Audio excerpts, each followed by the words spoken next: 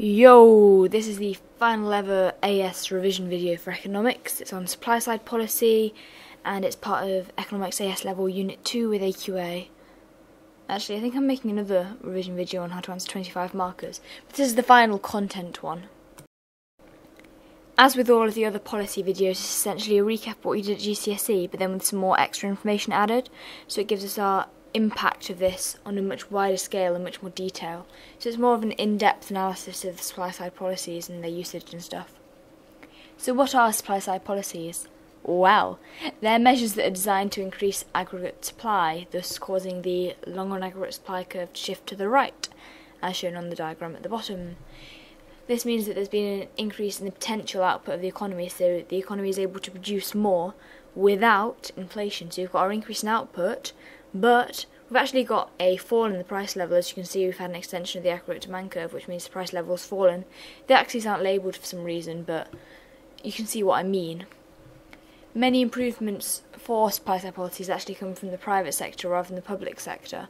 This is because firms have boosted their productivity to stay competitive in the rapidly growing market, because there's so many firms in the market at the moment that firms simply have to keep their prices low to manage to survive, and increasing productivity is a major way of reducing average costs and thus being able to maintain a low price. Now we're going to look at some examples of supply side policies. As you can see, they're in rainbow colours because I'm being sassy today. I've been doing rainbow colours in all of the policies. If you've watched the other videos, you might have noticed. I've been quite getting excited by my rainbow colours. It makes it a bit more livened up. Anyway, we're not here to talk about rainbows, we're here to talk about supply side policies. There's 5 on the screen: labour market measures, tax reforms, reform of the welfare state, industrial and competition policy measures, and financial and capital market measures. Labour market measures, essentially improving education and training. Obviously that increases the productivity of workers, because if they've got a high human capital they can probably produce more in the same period of time and thus more productive. So that increases our ability to produce more in the same period of time. If we reduce the power of trade unions, this makes it harder for them to push for their workers to have a higher pay. Obviously, if firms are forced to pay their workers more, that means that they have to employ fewer people. So a few people get more money, but then there's loads of unemployed people, and that's a wastage of resources, and we can never get back this wasted labour resource. Profit and performance-related pay obviously has many benefits. It encourages people to work harder, be more productive, and if they're being more productive, it shifts the long-run aggregate supply curve to the right. However, it's really important to note performance-related pay. Have you ever been to the shops and got these people desperate to sell you a pair of shoes? Like when you were a kid and you'd go in, they'd be like, "These trainers are perfect for you, look at the little dolly in the bottom." But I don't think they spoke with those accents. I can't do accents, so I've got no idea what accent that was. It wasn't a very good one either way. So the issue with performance-related pay is that it is to pushy staff actually putting customers off, and thus reducing demand. I mean, it's quite very small level and within firms, so it's more microeconomics here, but that is an issue with performance-related pay. Tax reforms are very much about income tax. If we reduce income tax, it encourages people to work more, work longer hours, and thus increase total production within the economy. They may also work harder to try to get promotions where they can earn even more money, because if income tax is lower, it means that they won't have to give up so much of their income as they would have done before had they had a promotion and got a higher pay. However, the government wants to ensure that it still gets the same amount of tax revenue, so that means replacing direct taxes with indirect taxes. As we know from videos from years and years ago, or a few days ago, weeks ago, direct taxes are progressive and indirect taxes are regressive, which means if we do replace direct taxes with indirect taxes, this can be deemed to be inequitable because it has a harder hit on low-income groups. However, if this hard hit on low-income groups might actually encourage them to seek pay rises and seek promotions and thus be more productive within the workplace. A reform of the welfare state is actually a really important one for supply-side policies. If we reduce state welfare benefits, that's an incentive for people who are voluntarily unemployed to choose employment over benefits, and thus reduces the benefits trap, or the poverty trap even, which is when people choose to stay on benefits rather than seek work because they can get more money on benefits. Obviously, reducing unemployment and having more people in employment leads to a lot of things. It leads to an increase in production, also an increase in aggregate demand if people have got more money, and an increase in aggregate demand leads to a further rise in output, which is really good. industrial and competition policy measures. Privatisation, which is when you've got government-run stuff and you get it transferred to the private sector. So, for example, I always talk about Royal Mail for this. I'm still not sure whether Royal Mail is true or not. I suppose they could give you a question on that in the exam. Probably unlikely in 2014 because it's only just happened. But if we did it, next year, if anyone's watching this in 2015, 2016, and if they haven't written the papers yet, that could be something that comes up. Because, the benefits and costs of transferring the Royal Mail to the private sector. If that's even what happened. Someone, please tell me whether that's what happened or not. If you're watching this, just comment and tell me, because it really puzzles me, and I'm just too lazy to look it up myself. Anyway, so yeah, if we transfer government-run stuff to the private sector, it tends to be much more effectively done, much more efficient, and the costs are lower, and productivity tends to rise within the company because the firm is desperate to be able to compete in the market. So it tends just to be better done, really. And finally, financial and capital market measures. So if you deregulate financial markets and try to promote greater competition among banks as a result, it encourages A, saving, and B, wider share ownership. Obviously, when you save with a bank, the bank then invests the money. If they invest the money in a particular firm, that firm's productivity tends to rise, thus shifting our long-run average supply curve. If people are buying more shares in companies, companies have more money to spend, so they can invest it in capital equipment, stuff like that, and thus increase productivity further. And really what the government is trying to do at the moment is promote entrepreneurship and encourage an enterprise culture. So it wants people to be more enterprising, because that way the productivity levels tends to rise. If people are being entrepreneurial, still can't pronounce it, entrepreneurial, it means they're coming up with new capital equipment and stuff that might be more productive, and thus that's really good because it allows firms to produce more in the same period of time, the economy to produce more in the same period of time, causing the long-run aggregate supply curve to shift to the right. There are two major markets to consider when looking at supply-side policies, the labour market and the product market. We're going to look at the labour market first. The labour market is essentially the factor market where labour is bought and sold, and the three main aims of the labour market supply-side policies are to improve the quality and quantity of the labour supply, to improve the flexibility of the labour market, and to increase the productive potential of the economy. Now we're going to look at labour market supply-side policies themselves. Reducing the disincentives to work. There are two big ways of doing this, and that's lowering the rate of income taxation and decreasing social security benefits. If we lower the rate of income tax, it gives a short-term demand boost to the economy, and also improves incentives to work longer hours, because it means that people will be able to earn more money in longer hours, and they won't have to, say they were about to hit a boundary where they'd have to pay more at current income tax levels. So once you reach a certain amount, you have to pay 45% of your income or something like that. Say the government just removed that altogether and you didn't have to pay that massive increase, people would will work longer hours. Therefore, they'd be contributing more to the economy. There'd be a higher level of production within the economy. Important not to mix production with productivity. Working longer hours does not increase productivity. It increases the level of production within the economy. It also encourages people to seek a new job, promotion and stuff like that because they can get more money. Decreasing social security benefits means that those that are on benefits have a reduced income. Therefore, they think, oh, I don't really want to stay on benefits for a long time, particularly voluntary unemployed people here. Therefore, they are more likely to look for employment, particularly in a positive output gap when there is lots and lots of employment opportunities available for them.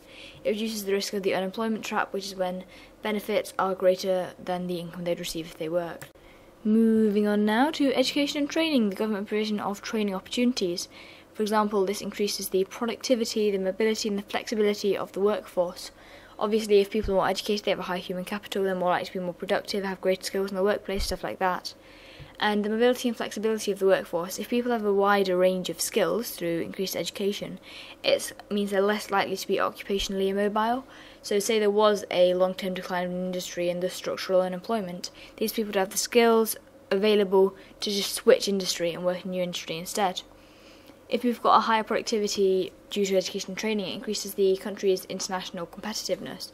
So higher productivity means lower average costs, therefore we can compete on price in the international market. Obviously for the UK this isn't really very realistic, but for a lot of countries, increasing the productivity will give them a massive boost in terms of international competitiveness. Trade union reforms. Trade unions are essentially large groups that have a number of members, so for teaching profession it's a particular major thing. Lots of teachers are members of different trade unions, and the trade unions essentially push them to get better working conditions, higher pay and stuff like that. Essentially, trade unions try to increase the wages of their members, but obviously if you're paying workers more, you can only employ fewer of them. So trade unions actually lead to a fall in employment, which obviously reduces the efficiency and international competitiveness of a workforce. Therefore, a major labour market supply-side policy is the reduction of the power of trade unions in order to discourage this effect from taking place. A final point that really isn't on here, but it's just come to my head anyway, to do with increasing the quantity of the labour supply. Encouraging immigration to come in, that increases the quantity of the labour supply. Also, you have countries like France where they've got a low birth rate. They try to encourage the people to have children, try to stimulate the economy, because that means in the future they're going to have a greater labour force. I think it's called l'école de famille or something, but I'm not 100% sure on that because it's been a while since I studied it. Product markets. Product markets are markets in which all kinds of goods and services are traded. So basically anything you can buy or sell on the product market. So if you go on eBay, that's a product market, and it's like just a small section of the entire product market. When I've got a sharpener in my hand, I always hold a sharpener when I'm filming for some reason. Sharpener in my hand, that's a product in the product market. I've got a phone, got a mouse, got this microphone I'm recording into. All products in the product market, and obviously services, tourism is a big one, entertainment industry, that sort of thing. And the big aims of labour market supply-side policies are to increase competition and efficiency in order to keep prices low, essentially, because if you've got increased competition and efficiency, you've got lower prices, which means you're more internationally competitive. If we increase the productivity of industries, again, lower prices, more internationally competitive, also more efficient, I suppose. And if a combination of those two will shift the long-run aggregate supply curve to the right, which increases the capacity of the country to produce in the future. We now have a sassy rainbow with all of the different product market supply-side policies. The first one is privatisation, which is the sale of government-owned assets to the private sector. So privately owned enterprises are more efficient and competitive than publicly owned ones, because if the government's controlling it, it tends to be more inefficient because there's less competition. The government aren't experts in running businesses, so if they can sell it to people that are experts in running businesses, they tend to be able to do it more efficiently because they're used to having to work very hard to compete. It also means that these different businesses, I suppose the assets and stuff, have exposure to the discipline of the market, which means that they get exposed to the harsh reality, massive competition and stuff like that, which leads to a massive right shift of the aggregate supply curve as they have to try to stay competitive through cutting costs. Deregulation is the removal of government control and barriers to entry from markets, which basically means that before we had public sector monopolies, we've now got more competitive markets. Obviously, more competitive markets tend to have lower prices because they're all competing and they need to compete on quality, so higher quality, and on price, so lower prices, which is much better for the economy and, in terms of people being able to afford stuff. And in order to keep prices low, you have to be more efficient. So it's an incentive for firms to be efficient, and if we're efficiently using our very scarce resources, it's better for the economy. It means we have to give up less to create each product. Stuff like that. Toughening of the competition policy. Essentially, the government wants to increase competition, so firms are forced to be more efficient in order to use scarce resources. This leads to reduced costs, because more efficient is lower costs, and thus we have lower prices. This reduces the risk of the market failure that occurs due to monopoly power. If you want to learn more about that, go and watch a video on it. Go watch, I think it's the market failure video for microeconomics. But obviously, we're dwindling into microeconomic stuff here, and we don't really want to be doing that. We then have commitment to free international trade. If we try to expand free trade in the EU and the world, I suppose mass globalisation, that leads to increased competition, and that's an even greater incentive to be efficient, so it lowers prices for consumers because firms are trying so hard to keep their prices low to be able to compete on an international scale. However, this could essentially lead to the UK market being flooded with imports, which would lead to a left shift of the aggregate demand curve, which would lead to higher prices in the UK. We'd be flooded with imports because, simply put, countries with no minimum wage can compete so much easier than us on price and stuff, and it just forces UK for, oh dear, a bird just hit the window. Versus, oh no, I think it made a mess in the window. Oh. Sorry, it forces UK firms to be competitive. I think I ought to check if the dead bird's okay. If it's dead, it probably isn't okay. Sorry, I'm keeping distracted here. Yes, if we have lots of cheap imports because they haven't got any like restrictions such as a minimum wage and rules on pollution and stuff, it means that UK firms might actually be forced out of the market rather than into it, and that would lead to a left shift of the short-run aggregate supply curve, which isn't really so good. And finally, entrepreneurship and, I still can't pronounce that, and capital spending. If we try to encourage entrepreneurship and investment, that means that obviously investment leads to a rightward shift of the long-run aggregate supply curve anyway, but it also increases the rate of new business startups through loans. So say we try to encourage banks to give out loans, for example, I suppose you could use certain monetary policy measures to try to increase the money supply within the economy. If we have more businesses starting up, that leads to a right shift in the short-run aggregate supply curve. We have the provision of regional policy assistance, so essentially, and advice for new firms. So basically it all helps new firms try to be able to enter the market. If we've got more firms in the market, not only does this increase the competition, causing prices hopefully to fall further and efficiency to rise, but it also leads to a big right shift of the short-run aggregate supply curve. For those of you who are concerned about the dead bird, and I can understand why you would be, because I went back to listen to that and you can actually hear the bird hitting the window, I just went to check and there is no sign of a dead bird anywhere, so hopefully it's alright. We're going to now move on to the supply side policy with the aggregate demand and aggregate supply model in mind. The desired effect of the supply side policies are to shift the long run aggregate supply curve to the right, whilst increasing the trend rate of growth and hopefully increasing potential GDP. So we're essentially trying to get economic growth and an increased capacity to produce.